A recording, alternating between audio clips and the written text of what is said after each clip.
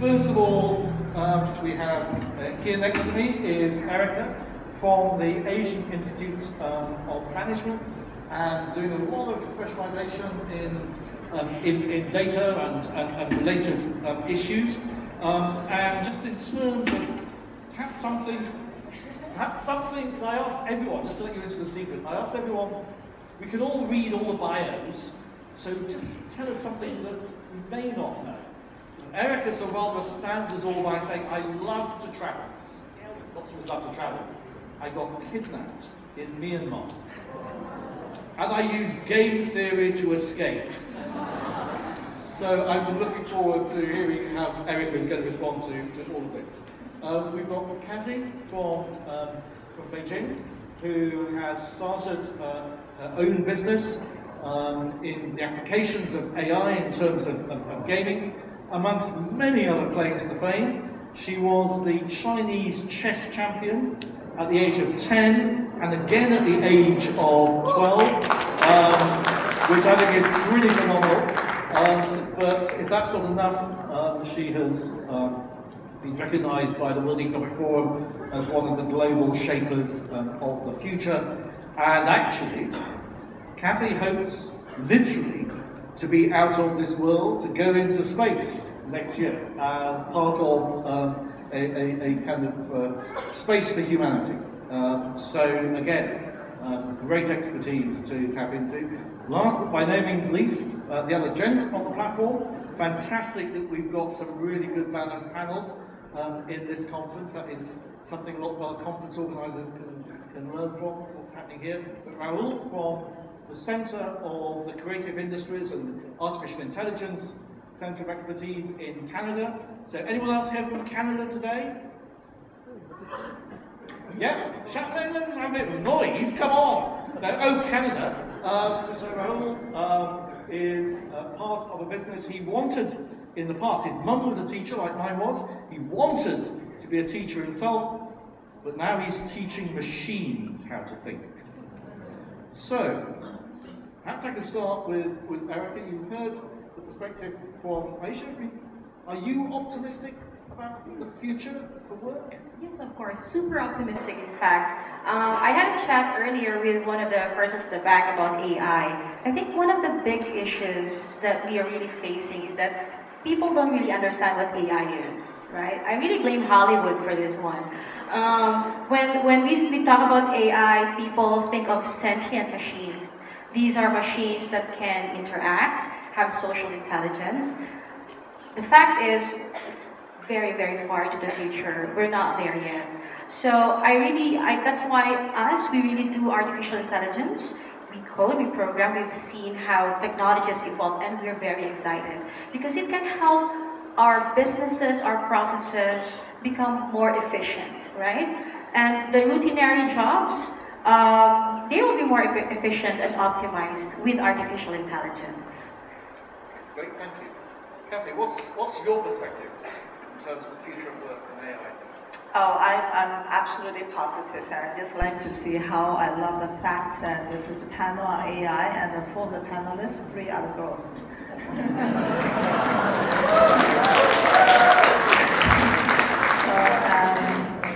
And I echo what Eric says. I think when people talk about AI, they don't really understand what AI is, and also it is I think lots of hype and also lots of misunderstanding. And also personally, I don't think, first of all, we are not at the stage, we are far away from that stage. AI is going to replace human and becoming the master of humans. A machine, let's say, taking vision recognition as one example. We're at the best stage to identify cats. That's well, we're past that, but somewhere around that. And also, I think it's not about the question when we talk about future. It's necessarily human versus machine. I think the future to me is more than human or working together with machine to solve some of the most challenging problems we're going to face. And Rahul, are you positive as well? So I'm like a short-term pessimist, long-term optimist, if that makes sense. you know, I work at Microsoft Research in Canada, so a lot of the work we end up doing is focused on natural language understanding, teaching machines how to read, how to communicate, and you do see a lot of examples of, you know, people taking advantage of these technologies in the short term to spread fake news, to, you know, a lot of abuse on the internet.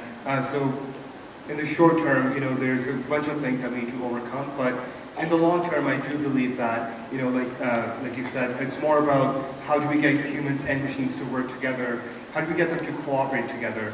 You know, what humans are really, really good at is communicating with each other, about being creative. So if you look at human history, what separates us from the other species, or animal species, is our ability to communicate. So verbal communication allowed us to share ideas and thoughts. Written communication allowed us to actually build upon each other's thoughts, right? So I can read a book from 100 years ago, think about it, and have my own thought on top of it. So can we get these skills into machines? Can we get them to read and understand text the way human beings do, but also take what machines are really, really good at, which is ingesting a large amount of data, right? So knowledge is doubling every 18 months. So for example, in a medical situation, there might be so much new research coming out that a doctor will never be able to keep up with it ever in their lifetime. But machines are really, really good at that. So if you combine the two together and have a doctor work with a machine, they can actually help get to diagnosis a lot faster. We can help cure people a lot faster. So I don't think it needs to be humans versus machines, like you said. Now, you're all really digital natives. I'm part of the kind of the digital migrant generation. So I probably speak for a lot of people, both in this room and around the world, who are struggling to keep a hold on the future and are both excited, but also, frankly, a bit scared by it. How do we make sure, because you're all seeing the amazing possibilities, how do we ensure that we don't end up with a greater and greater digital divide? Do we just have to accept that particularly all us older folk are going to have to be written off and we're going to just have to be passive recipients of this brave new world? Or do you think that it's the responsibility of society and of businesses and of academic institutions to be more proactive at trying to avoid a greater digital divide? Yeah, I think that's a really good question, and I think it is our responsibility to do that, but not in a patronizing way. I hate ageism of any kind, for young people or older people, and I think there's a lot of value in, there's no retirement age as far as I can see now. As people grow older, they have a lot of expertise, they have domain knowledge, and it is up to the government to do the matchmaking and for nonprofits and other activists for us to find ways to educate them on how to be part of a diversified team. And I can't emphasize enough that any team that does technology is not only made up of techies, is to bring them in, find that position for them, and to educate them in the ways that are needed. And for that, friction that we will have between when they have a job and while they're learning to assimilate into this new world, we would need to provide some kind of support for them. Great, thank you. Anyone else want to? Yeah, I think we have to be proactive. That's why it's one of the things that I'm really proud of coming back to the Philippines, because I was in Singapore for 6 years, is the Asian Institute of Management, thanks to our president and team, Ji Kyung Kang. They really pushed for data science as a field. Because for this to really work, I think there should be a triumvirate, working like industry, government, like academic institutions, really working closely together. Because if it's just the academics who will do it without interacting with industries, we will be very theoretical, right? Like what you mentioned earlier. So in the Philippines, with more universities and more agencies and companies working together for the entire society. I was really fascinated in our delegates pack to see that brochure, the data science master's program. Are you teaching some of the ethics involved as an integral part of that master's program, or is that something that you just assume is... No, you cannot, yeah, exactly. You cannot just teach data science without ethics. That I believe that this is really important. And, you know, one of the first questions that got asked to me, like, why would you teach data science in a business school, right? But I think it's the perfect institution to start data science, because what we want to create are technical people who understand the language of business, who understand where these tools can be applied, and also the ethics. Because data science and AI, these are just tools, right? Just like hammer. You can use it to build homes or to break whatever, right? So yeah, we do teach this, and it's part of the curriculum. Candy, any thoughts on this digital divide question? Well, I want to answer this question with two stories, if I may. Because as a chess player, we all know, I think one of the fear created by media, by news, is we see all those news at all, chess player were beaten by AI and Go was smashed by AI. We wonder, oh, when I'm gonna be smashed by AI? Maybe just tomorrow or the day next tomorrow. So, of course, the first story is that we all know in 1997, this guy called Garry Kasparov, a human, was beaten by Deep Blue, a machine. And that was, I think that was to many, that was marked as a dawn of the new era, that AI is going to become our masters. But here we are 20 years on, later on, probably the greatest change we interact with machine is iPhone and iPad. And the next story is in 2005, this is a freestyle chess tournament where a human and machine, they can enter as partners. Rather than opponents, if they may choose. So you might all think, oh, so who are going to be the champion? You might think, oh, it must be the grandmaster with a supercomputer, which at the beginning, supercomputer was beaten by grandmaster with a relatively lousy computer. But the champion, surprisingly, is actually two American amateurs with three relatively weak laptops, but their ability to coach and manipulate the computers to deeply explore some of the precise positions on the chessboard and superior or counteracted the superior knowledge of the grandmaster's superior computational power of the computers. So again, back to the question. How we're working together to face the future. So I think it's more of so if instead of AI, it's probably more of IA. That's the one term I like to sometimes think. It's intelligence augmentation. So yeah, that's my story. I just want to build on that. So I use AI as well, but I call it intelligence amplification. So amplifying human intelligence. You're not really replacing the jobs. You're amplifying what humans can do. As for the digital divide itself, I think it's actually great that more and more people are connected. More and more people have, almost supercomputers in the palm of their hands. We can get so much more done as a society. So, I mean, yes, there are worries that you will lose your jobs, but in the process we're creating so many more jobs that you don't see. There's hundreds and thousands of data scientists that top companies are hiring, but that doesn't include all the other data scientists that every company in the world is going to need in the next 5-10 years.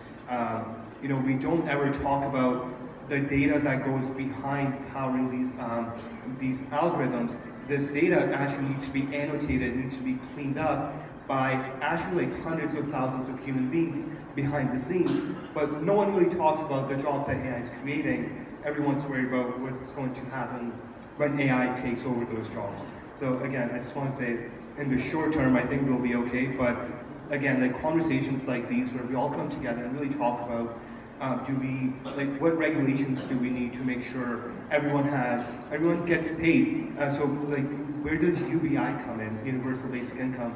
Do people need to get paid a minimum amount globally so that once AI comes, it does take over some of these mundane, repetitive jobs, people still have the money to sustain a life, but now they can go be more creative and do what human beings are really good at, which is problem solving, as opposed to answering the same question about, my phone broke day in, day out. Yeah. We were talking briefly over lunch about that question about the universal basic income. And I know some business organizations around the world are starting to think about what would be the implications of such a move. You have experiments in places like Finland, you have various think tanks around the world who are asking, again, how to make such a system work. Does it encourage people to be lazy, or is it part of the kind of the social quid pro quo, a social license to operate? You may have views on that and all the other things that we've been talking about so far. And in just a few moments, I would like to encourage some quick-fire questions and some equally quick-fire comments from around the room. So if you would like to be part of the conversation in a more active way, if again you could go to the different microphone points, and I will come to you in a few moments. If I could actually see, because the lights are so strong at the moment, I can't quite see where the microphone stands are. But whilst you're thinking of your thoughts and moving to the microphones, if you would like to be part of the conversation, perhaps I could ask all of our panel this question. So you've all clearly put your cards on the table, all real sort of optimists, even if it's short-term pessimism, in order to get to the long-term optimism. But you are all optimistic. We've started to talk about some of the kinds of skills that you're going to need to not just survive in this brave new world, but also to thrive. And I think some of the things I was hearing in the last few minutes were around the ability to be able to operate in teams much more, and those teams will include the IA, whether that's for a doctor or for it's the lawyers using Rahul and everything else. But apart from collaboration skills, and obviously the technical basics of understanding these new technologies, are there some other crucial skills that you would say, absolutely? I'm going to turn first to our colleague from AIM, Erika.